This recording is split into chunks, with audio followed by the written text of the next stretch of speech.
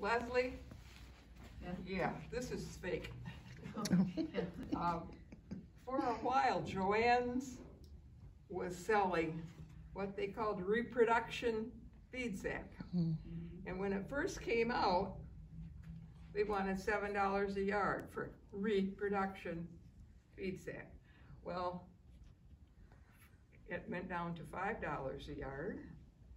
Then it went down to $3 a yard. When it was $3 a yard, I bought some of it because I thought, well, it'll make good backs for my feed sack quilts.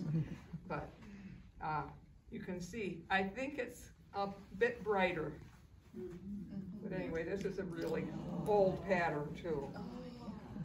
As it turns out, this one's never been in the quilt show I found out. Wow. This year.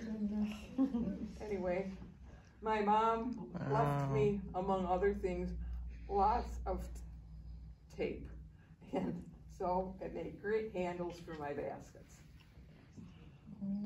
That's just bias tape? Like the bias tape? Yeah, the cut, Yeah. bias tape. Yeah. And which works good for, since it's biased. That's it cool. makes those curves more easily. Anyway, and I had a lot of fun finding pieces that went together. And RheaMae, would you mind if I came up get a closer shot of that? pardon? Would you mind if I came up and got a closer picture of it?